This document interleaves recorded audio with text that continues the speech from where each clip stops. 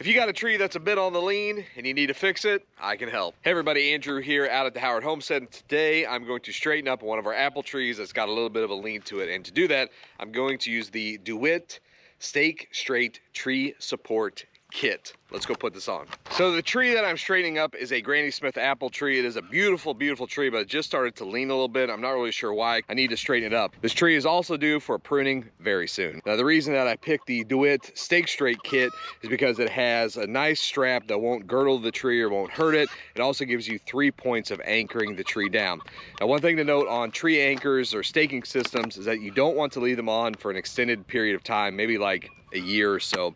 The reason is because trees that do not have stakes on them typically have better root systems and stronger trunks. But if they start leaning on you, you do want to go ahead and straighten them up.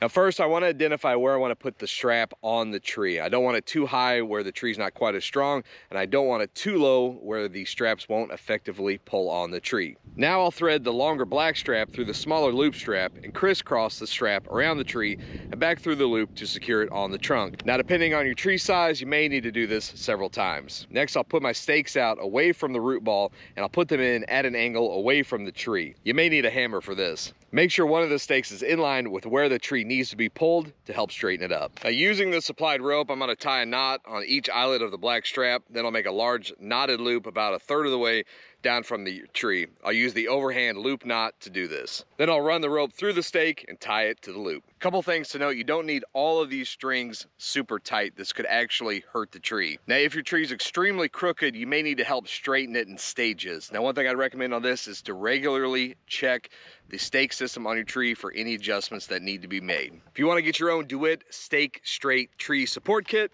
head over to starkbros.com.